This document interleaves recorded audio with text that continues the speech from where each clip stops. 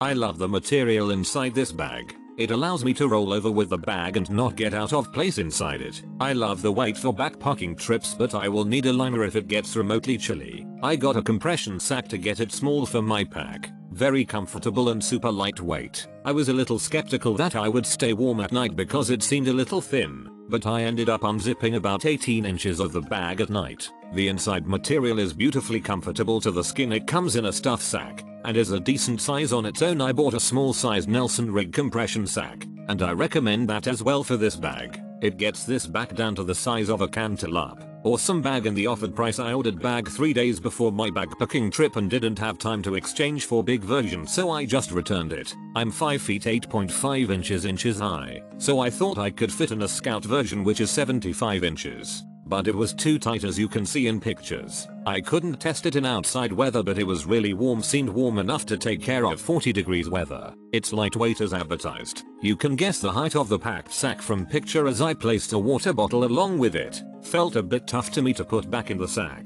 but maybe I'm not good at folding. Has a nice full zipper at right side, as you can see in a picture. All in all, a good bag if you can carry a 3-4 pound of extra stuff in your hiking pack. If you want lighter for same weather, be prepared to shed a lot more money. I'm 5 feet 8 inches, 160 pound with broad shoulders. Check the photos how scout version fits me.